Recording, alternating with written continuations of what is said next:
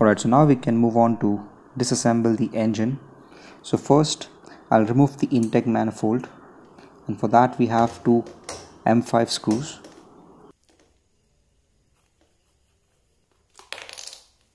Make sure that the manifold is in good shape and condition. It's not cracked or chipped.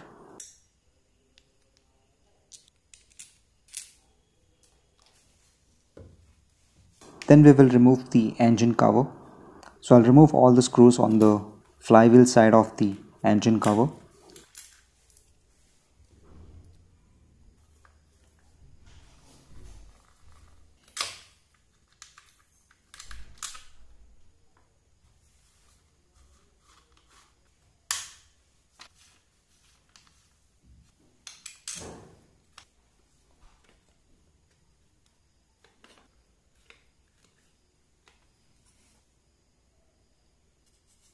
Then I'll remove the pull start.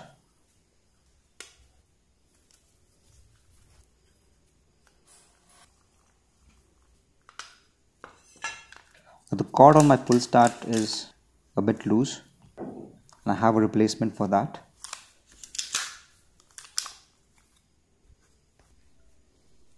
Here we can see the flywheel and the ignition coil. To remove the top engine cover, we need to remove this T5 screw over here.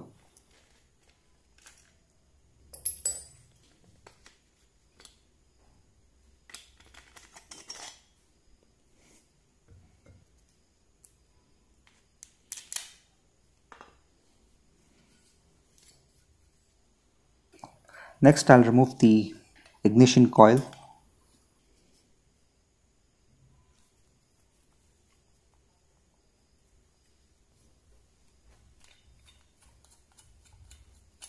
And once you remove the screws for this ignition coil,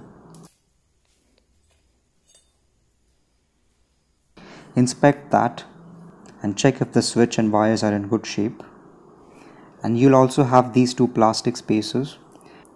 Make sure not to lose them, because these are essential for maintaining the gap and position for the ignition coil and flywheel in order to generate the spark. Alright, next I'll remove the exhaust.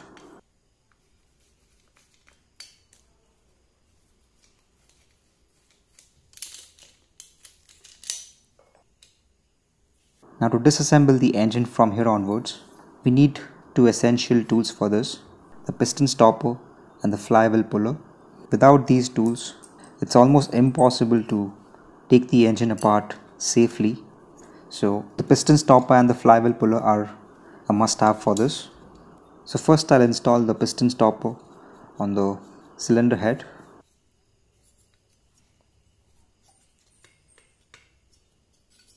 And gently rotate the flywheel to make sure that it locks up with the piston stopper.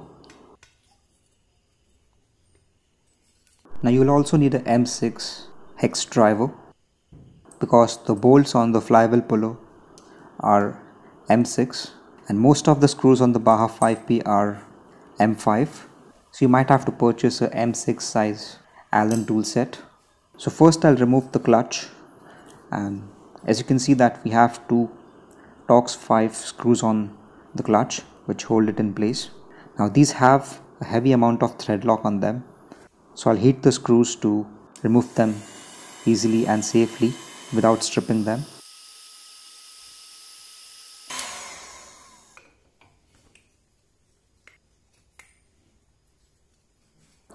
And once the crankshaft is locked in, we can remove the screws that hold the clutch in place.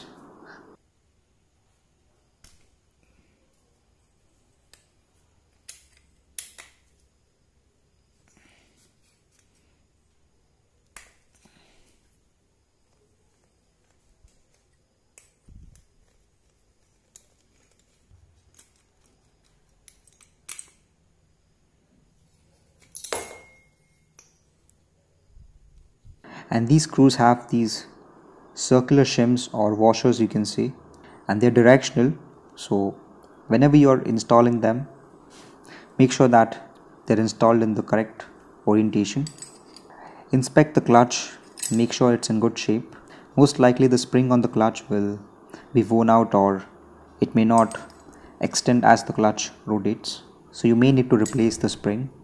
Next we will remove the clutch mount, or the clutch plate you can call it.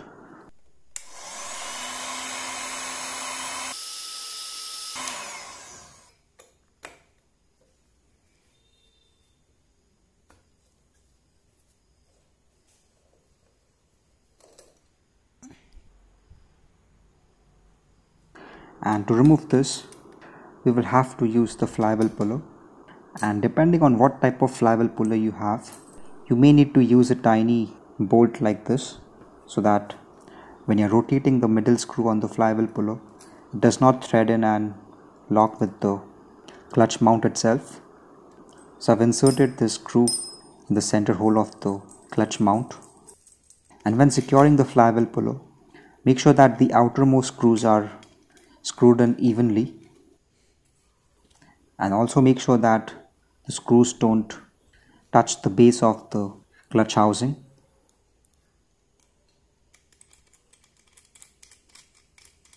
And the proper way of using the flywheel puller is the metal bar of the flywheel puller is seated just below the cap of the screws. Otherwise you won't get the leverage that we need to generate the pull, or in order to extract the clutch carrier. So make sure that the screw cap is resting on the metal bar of the flywheel puller. Otherwise you will just keep on rotating the center screw and you won't be able to remove the clutch plate. So with the M6 hex tool, I'll remove the clutch mount.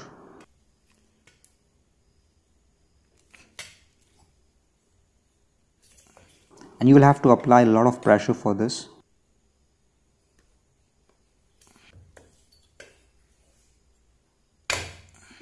So once you hear that pop, you can easily remove the clutch mount and remove the flywheel puller.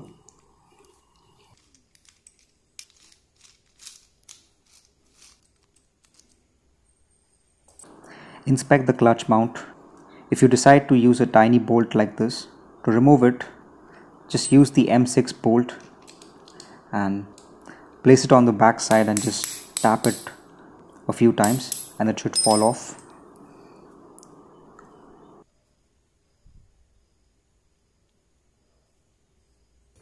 Next we will remove the flywheel. So for that, use the spark plug wrench with the 12mm hex end and remove the center nut. You may need to heat this as well because it does have some amount of thread lock on it.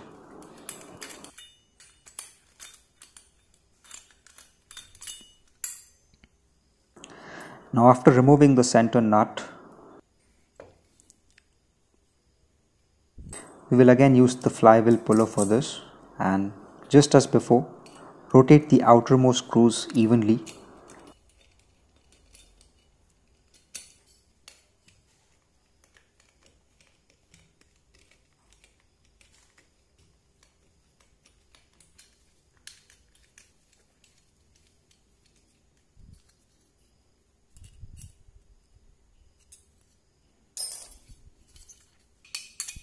And then I'll begin to torque the center screw. Now again you will have to apply a lot of pressure to remove the flywheel.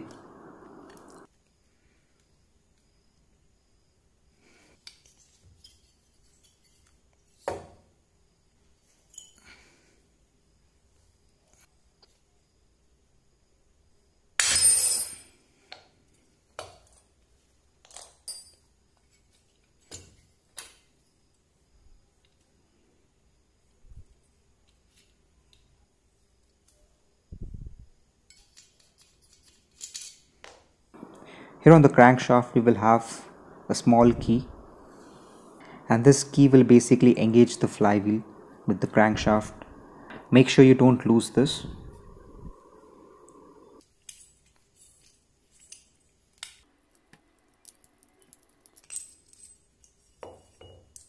Now we can disassemble the clutch housing or the clutch side of the engine. So with the T5 wrench we can remove the Torx 5 screws.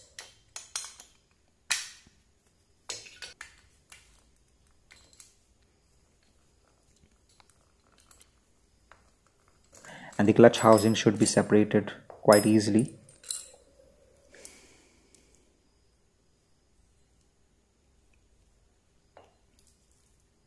Here we can see the rubber seal that's in place,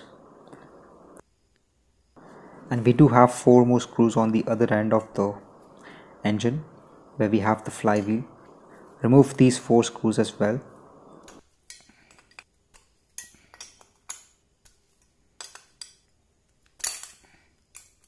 And to separate the cylinder head from the bottom half of the engine, we will remove the top 2 screws.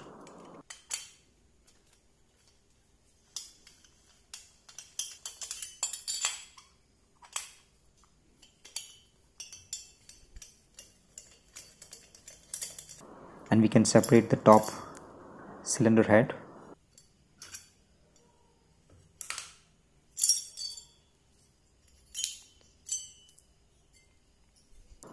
Inspect it and check if it's in good shape and condition.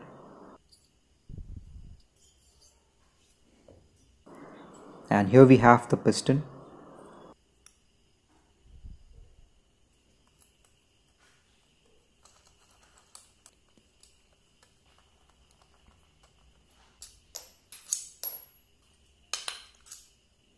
So these screws are a bit long compared to the clutch side. Now, bottom half of the crankcase is actually held in place with a rubber sealant from the factory.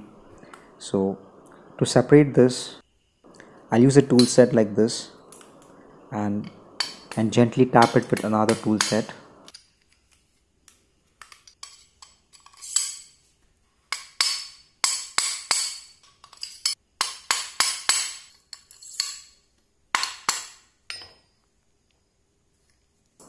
And we should be able to separate it.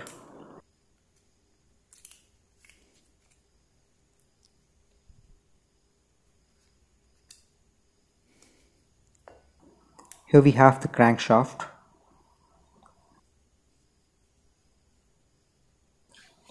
Now to remove the rubber seal and the bearings, there are various methods.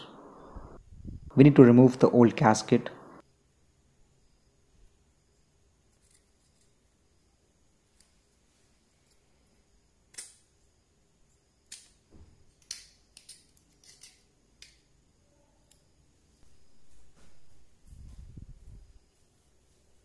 We need to remove the C-clip which holds the piston rod in place.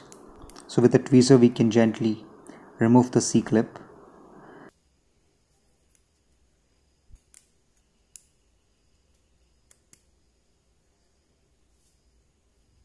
And then remove the connecting rod which is in the center of the piston.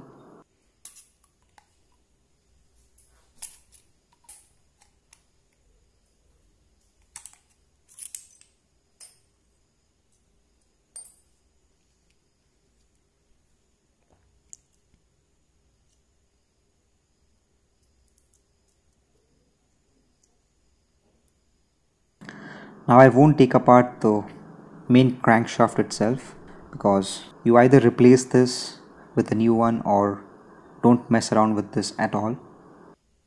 The 26cc piston that I have is more or less new, so I'll reuse this.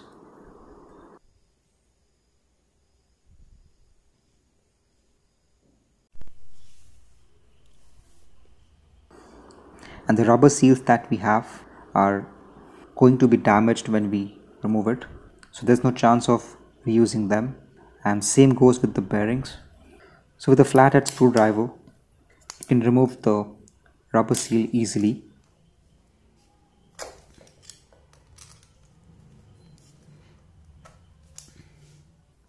Especially on the flywheel side.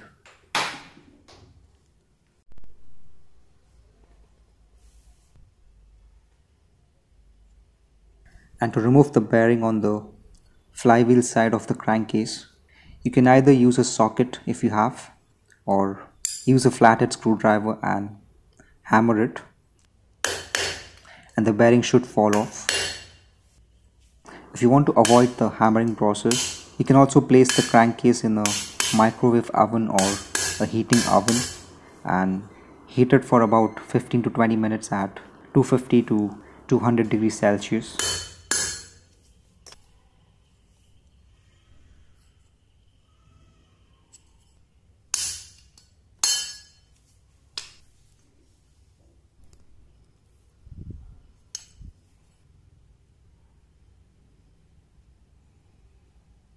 Now to remove the rubber seal and the bearing on the clutch side of the crankcase, we have to be a bit careful because inside we have a retaining clip and you don't want to damage it. Now on the clutch side of the crankcase, we will first remove the bearing, and with a flathead screwdriver I'll gently tap the inner part of the bearing.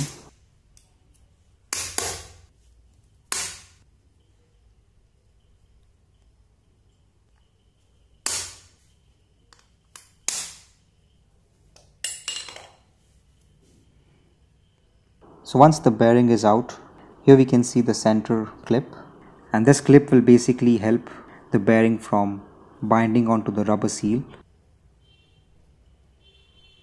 And then to remove the rubber seal, use the flathead screwdriver and tap it.